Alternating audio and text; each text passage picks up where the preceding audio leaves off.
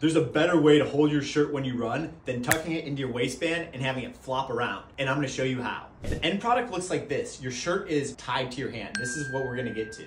Step one, take your shirt most of the way off, but leave it around your wrists. Then twist one of your arms 3 times. 1, 2, 3. What you want is a nice twist so it's like a piece of rope. Once you have this twist to your shirt, the next step is you're gonna take your right hand and stick it through that armhole of where your left hand is.